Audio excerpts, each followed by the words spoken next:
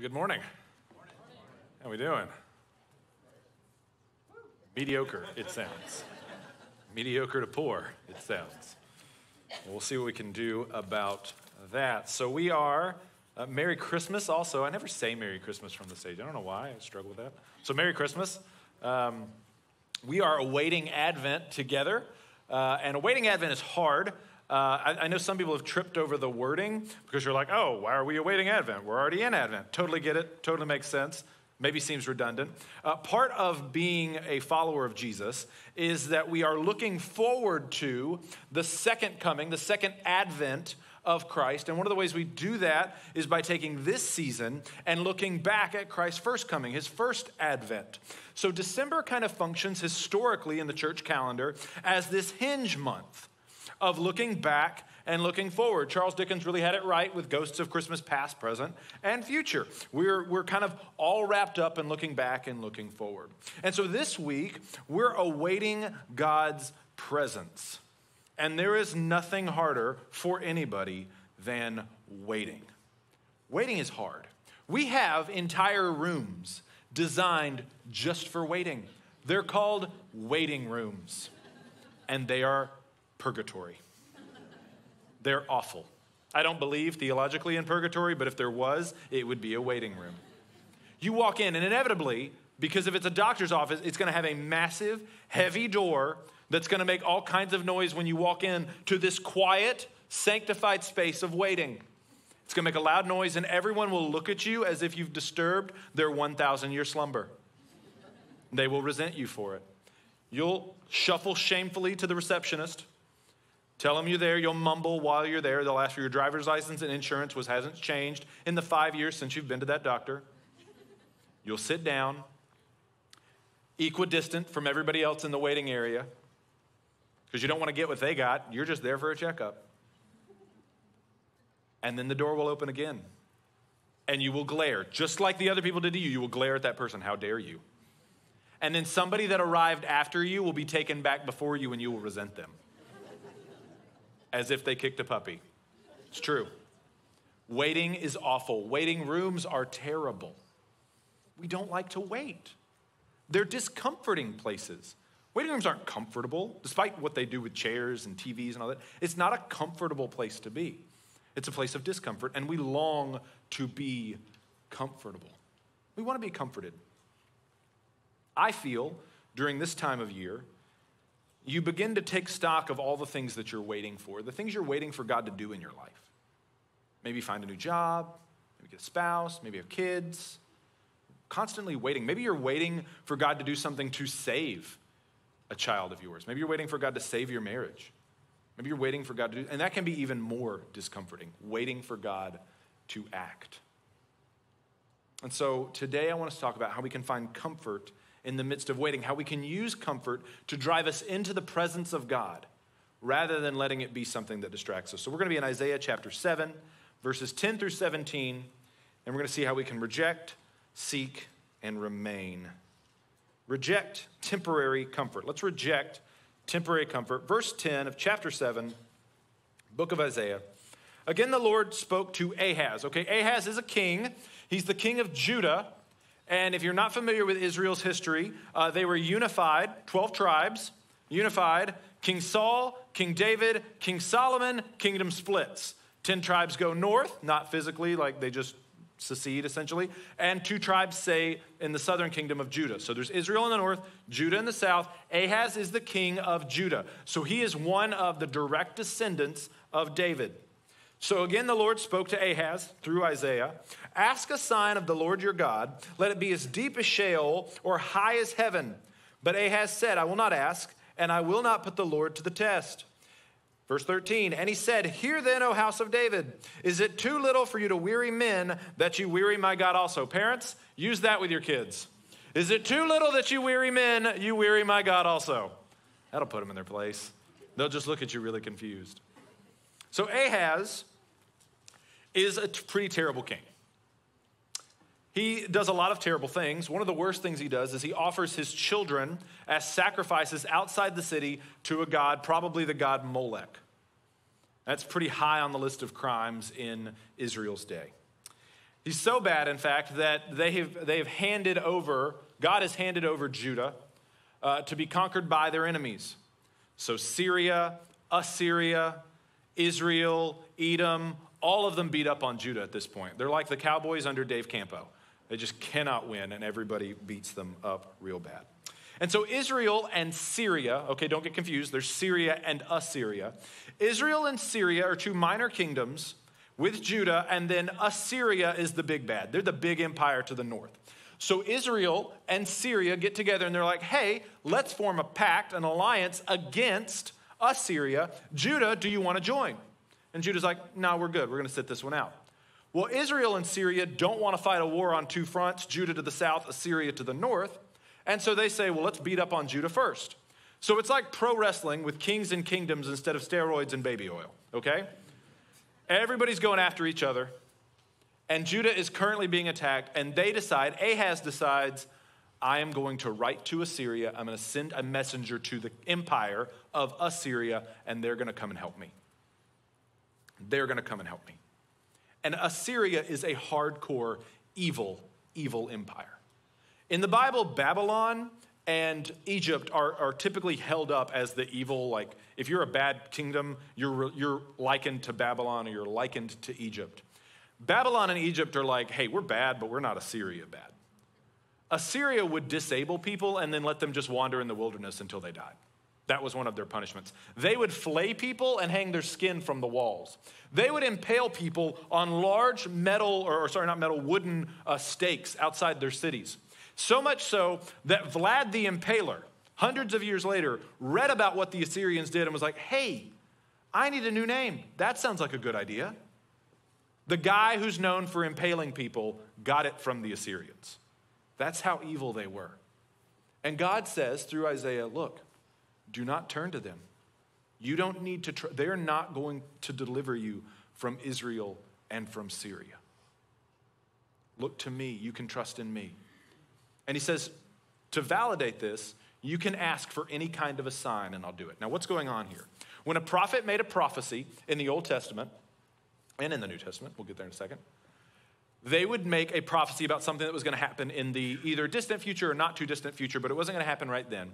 And to validate that sign, they would have to make some kind of a sign happen in the short term, okay? So Moses shows up to Egypt, shows up to Pharaoh and says, hey, God says to let my people go, and to prove that I'm from God, here's my stick on the ground, it turns into a snake. Jesus shows up, I'm the Son of God, I'm the Messiah, and to prove it, look, this person that couldn't walk before, he can walk. Look, this person's got full of demons, now he's not. Those are signs pointing to the fact that they are legitimately from God. And so what Isaiah is saying here is God says, hey, you can ask for any kind of sign you want to prove that God is going to deliver you from Israel, from Syria, and from Assyria. All you got to do is ask. Wow. Imagine something you're waiting for right now. Imagine something you want God to do in your life. And imagine somebody comes to you and says, hey, God's going to do it for you. And to prove it, you can ask for any sign you want. You could ask for cows to bark like dogs. You could ask for Michael Bay to make an Oscar-worthy movie. You could ask for Joe Biden and Donald Trump to form a BFF book tour. And God would do it to prove to you that he would do what he said he's going to do. So we talked about Ahaz being an evil king. We've talked about this sign that God, why would God present a blank check like this to one of the most evil kings in Judah's history? Why? If you don't hear anything else today, I want you to hear this. Here's why. Because God loves him. And because God is offering him the opportunity to turn from his evil and to put his trust in him. Because God hasn't given up on him. And I don't know where you're at today. I don't know what things you think are in your life that keep you from a relationship with the Lord. I can almost guarantee you that you haven't sacrificed your child to a foreign god. If God is willing to turn to somebody and call them to himself and say, hey, I know you've done evil, but I still love you and you can still turn to me, that offer is still open to you as well. You don't have to keep going down the road that you're going. You don't have to turn to the Assyrias of your life. You can repent. You can turn to the Lord. We're going to talk about how you can do that today. But in the meantime, our boy Ahaz here tries to get cute. And he's like, I'm not going to put the Lord my God to the test, which sounds super religious. It sounds super faithful, but it actually betrays him because he shows that he doesn't have the faith to trust in a sign from God. Now, why does he do this? Again, notice what Isaiah says. Isaiah says, you weary my God. He doesn't weary our God. So this is a subtle way of being like, you've pushed God too far. You and your whole family have pushed God too far. So why does Ahaz do this? Why does he not turn to the Lord with this blank check sign that God is giving him? And here's why. He's already made up his mind. He's already made up his mind that he wants the presence of Assyria, the tangible, dependable, he thinks, presence of Assyria to save the day, rather than turning to what seems to be a guarantee from the Lord. He doesn't want the presence of God in his life. He's determined not to alter his course. It's all about presence. He wants the presence of tangible Assyria rather than a spiritual promise from God. That's what it is. And it's tempting for us to look at Ahaz here and be like, wow, what an idiot. But we do this all the time. It's why we get wrapped up in gifts in Christmas time. No pun intended. But it's why it's so hard to focus on Jesus Christ as our Lord and Savior during this season rather than to think about that big box under the tree that's from my family. I have no idea what it is. It's eating me up. I don't know what it is. No, this is really true. I don't know what it is. But it's why we get focused on the gifts, because they're tangible. They're real. They're tangible things that people love us. And then there's this baby in the manger here that we're not quite sure what to do with. We're not quite sure how to process it. How many times when you've been faced with a decision, you've needed God's guidance in your life and said, yeah, I'll pray about it, and then you didn't pray about it? Or better yet, you looked at it and you treated it kind of like this thing, well, God, I'm going to go through with this. I'm going to do this thing that may or may not be right. And if you want to stop me, you're going to have to stop me. I'm going to look for like an invitation to Trump and Biden's BFF book club. And that way I'll know that I need to stop doing what I'm doing. We have a hard time seeking the comfort and presence of God over and against the tangible things that offer so much comfort. And usually this manifests itself in two places. One, it manifests itself when there's something that we know God doesn't want us to do, but we want to do it and we're going to go forward with it anyway. Typically this looks like addictions. And if you're struggling with addiction, hey, the Center is a great place. It's coming up on a new year. Why struggle with it any longer? Go talk to somebody about it. But addictions are things where you can start to kind of do a downward spiral, right? And before you know it, when you're crying out for help, it's already too late. You've already committed to a course of action. It's too late to pull out. This happens with alcohol a lot, right? We want God to help us, but yet we still keep alcohol around because we're like, well, if God was really going to cure me, I would be able to have it around. Or you're addicted to pornography and you refuse to let anybody like step in and kind of monitor what you're looking at on the internet. Dude, Google already does that.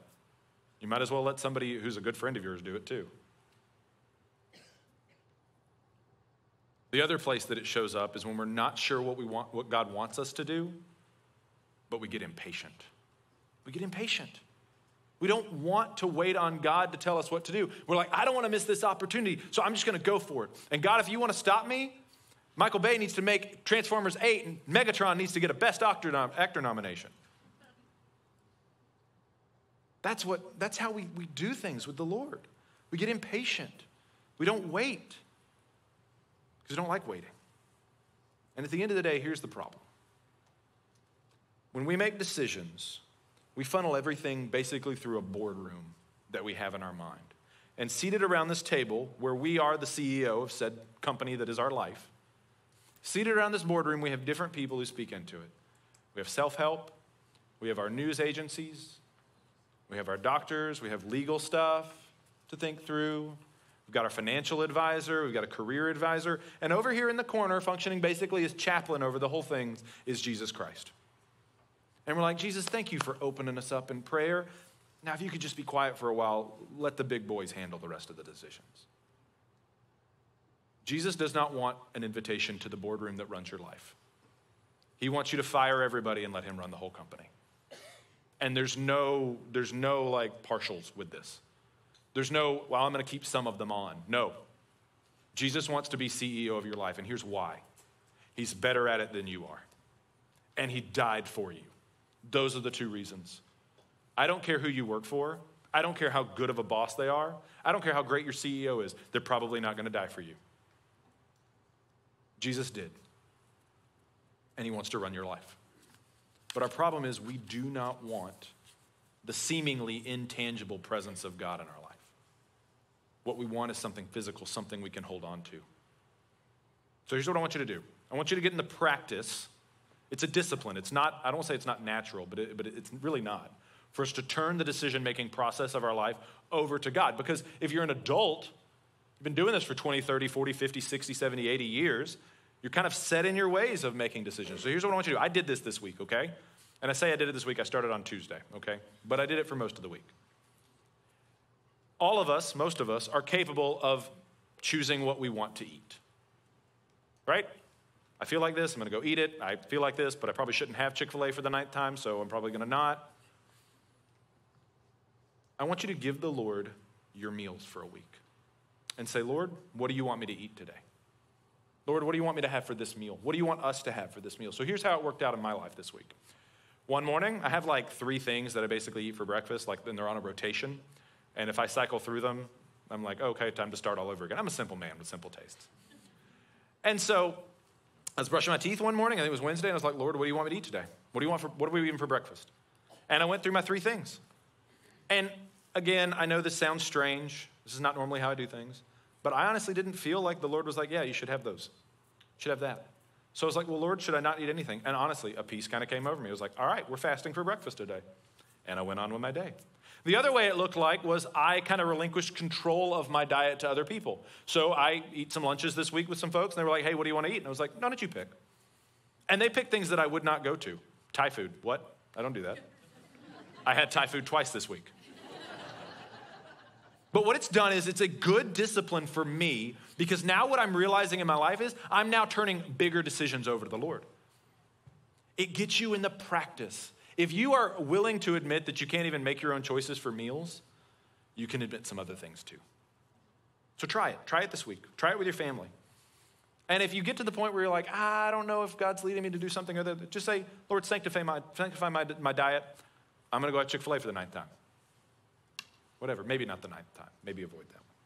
So if we reject those things, if we reject the tangible things, we need to seek after God's comfort. Go back to verse 14. Therefore, the Lord himself will give you a sign. Behold, the virgin shall conceive and bear a son and shall call his name Immanuel. Okay, so there's 2 things going on here. And because we live following the birth of Christ, we know that the 2 things going on here. There's a prophecy that's going to be fulfilled sometime in Ahaz's life. And then there's a greater prophecy. This is called escalation. That's going to be greater than, right? So this week I was kind of tripped up because I was like, were there 2 virgin births? Were there one in Ahaz's time and then one in Jesus' time? And the answer is no. It's an escalation of prophecy. So let me tell you what's going on. All right, so there is a woman in Ahaz's day. Now, there's a lot of debate as to who she is because not a lot is known about her. For me, because she is supposed to be assigned to Ahaz, I'm going to operate under the assumption that Ahaz knows who she is. Ahaz is going to be close to her. Ahaz is going to see her on a regular basis. This could be a wife of his. This could be a concubine. This might be a daughter of his. But when the prophecy is made, she is unmarried, she is a virgin, and she is going to get married, and she is going to have a baby, and that baby is going to be named by her Immanuel, which means God with us. Okay? And so there's 2 things that are going on here. This is 2 ways that this is a sign to Ahaz. One, typically men name the babies in the ancient world. And so this woman is going to be the one who insists on the baby being named Immanuel. Now this could be a whole host of reasons why this is the case. Me personally, I think the Lord is subtly telling Ahaz, hey, the father of this baby is going to have as much to do naming this kid as you are delivering your country. From Assyria, from Syria, and from Israel. The second way that it functions as a sign is what do they name the child? Immanuel, which means what? God with us, or God is with us. This woman, now I've never been pregnant, obviously, but I know a little bit about it, And I know that when it's time to have the baby, it's time to have the baby. You can't be like, honey, this is a really great part of the movie. Hold on one second. When it's go time, it's go time. And this is problematic, especially in the ancient world, because if your city is under siege, if you're under attack by a foreign kingdom, you can't be like, time out on the war, my wife's having a baby. She just goes into labor. So this woman goes into labor in the middle of a battle, in the middle of their country under siege from Syria and Israel. And God brings her through it. And she has more faith than the king of Judah by saying, God did this. God delivered me. God rescued me. God is with us. Immanuel. Ahaz refused to believe it, but this unnamed woman believes. She has great faith. And we know this points us to a greater sign. A greater sign. Another virgin who stays a virgin until she has Jesus, right? She has other sons and daughters through Joseph. She has Jesus. And Jesus is fully man, born of a woman, but also fully God. Now, why? Why is he fully man and fully God? Why does it have to be God with us? Because we are all under siege. But it's not some foreign kingdom. It is sin. It is darkness. It is brokenness. It is evil. And all of our lives are under siege by them. It's why we can't get away from it. It's why we can't stop doing some of the things we want to stop doing. It's why we can't be the good people that we want to be, because we're under siege. We're at war. And Jesus, the Son of God, puts on flesh, and instead of standing outside the walls of our city, our besieged life, and being like, hope you guys figure it out. No, he enters into the besieged kingdom. He enters into our lives as a man. And he says, I'm going to rescue you. And because he's God, he can. Rather than us dying in the battle, he dies for us. And your way out of the fight, your way out of the siege, to break the siege, is you put your faith and your trust in him. You say, Lord Jesus, I'm going to do what Ahaz couldn't do. I'm going to put my faith in the sign that you gave. Not just a sign of a baby in a manger, but the sign of a man on a cross, saying, forgive them for they don't know what they're doing. And it's finished. I want it to be finished. Jesus is nicknamed, one of his names is Immanuel, God with us. And we think that means that, the Son of God put on flesh and he dwelt among us for 30 years, which is true, but it's only partially true. Because Jesus tells us at the end of his life, I will be with you until the end of the age. I will never leave you or forsake you. And then he pieces out to heaven. It's like one of the last things he says. He's like, I'm never going to leave you. Bye. I'm like, what is that? Well, when you come to accept Christ, you have the Holy Spirit come and live inside of you. Immanuel isn't just with you today. He wasn't just with you during Jesus' day. He's with you now. He's with you today. And he'll be with you again when Christ returns. Immanuel's an ongoing promise. And in John 14, Jesus calls the Holy Spirit a paraclete. This is a word we need to get back in. We need to get in the English language. It was never in the English language. It's a Greek word. It can mean all sorts of things. Encourager, exhorter, helper, mediator, comforter. If you want to be a good spouse or a good friend, be a paraclete. That's what you want to be, okay? But the word I want to focus on is comforter, because God gave us the Spirit to comfort us. We're all uncomfortable. All of us are uncomfortable this time of year. I think we get nostalgic this time of year. You think back about Christmases in your past that were better, and maybe they really weren't, but they seemed better, because maybe everybody was home, and so the house was full.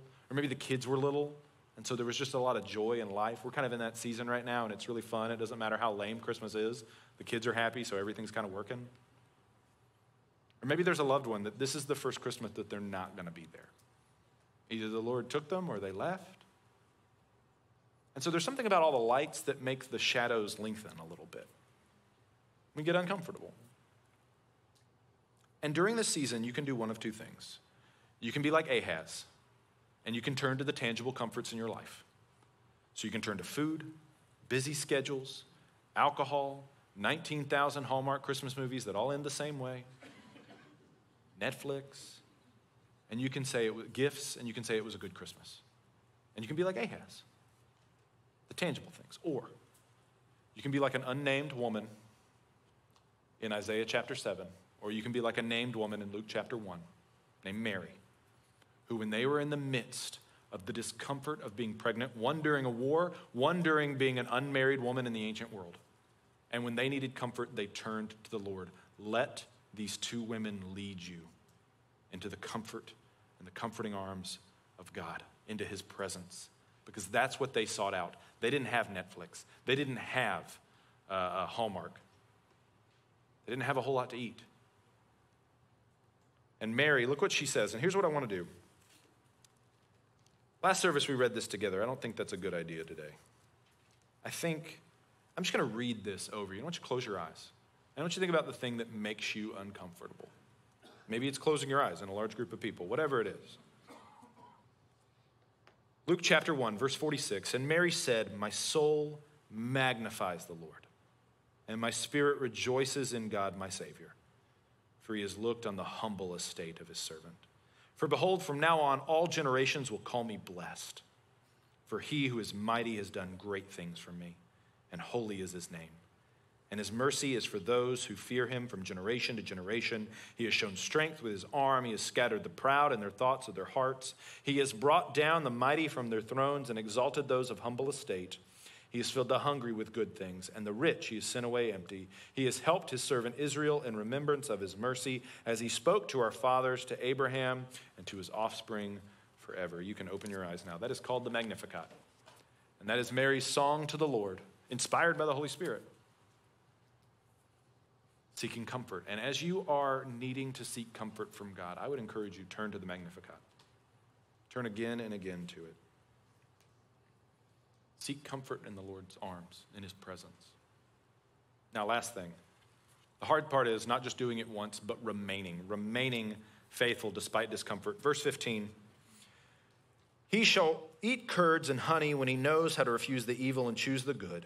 For before the boy knows how to refuse the evil and choose the good, the land whose two kings you dread will be deserted. The Lord will bring upon you and upon your people and upon your father's house such days as have not come since the day that Ephraim, that's the northern 10 tribes, departed from Judah, the king of Assyria. So what's going on?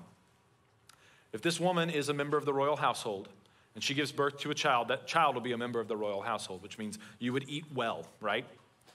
Well, we read this and we think, oh, curds and honey, that means like milk and honey, or good thing, like curds and whey, like Little Miss Muffet. No, what that means is curds and honey were poor people food.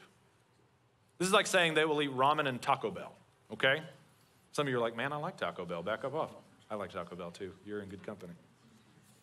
What he's saying is Assyria is going to come and destroy Israel and destroy Syria before the boy's old enough to be a man. So probably in less than 13 years, which is true. Syria is destroyed in 3 years. Israel's destroyed in 10 years. But the problem is Ahaz has sought an Assyrian rescue, and that's exactly what he gets. A destructive, destroying, bloodthirsty deliverer. Whatever you seek to save you, that's what your life will look like. There's a great Christmas movie called Die Hard. It's fantastic. The reason why John McClane rescues everybody with a gun is because he's a cop, right? And he's the tough guy. Like, that's the image he has. And so the movie takes shape.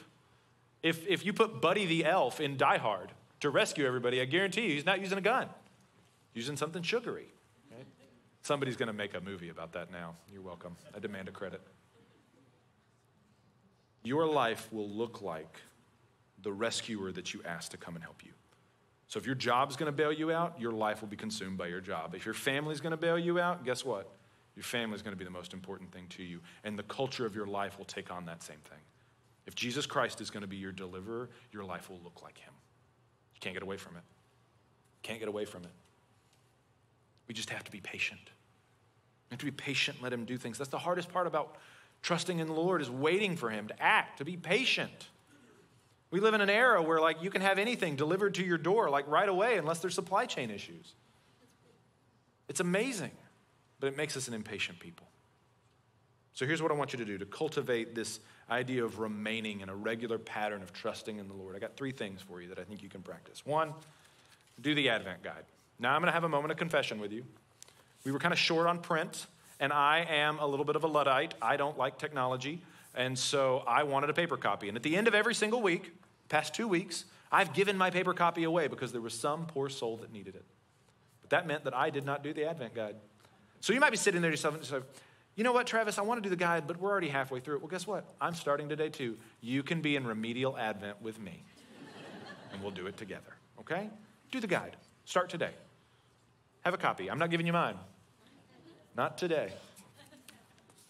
The other thing is take 5 minutes every day and sit in silence, and it will be the worst 5 minutes of your life every day.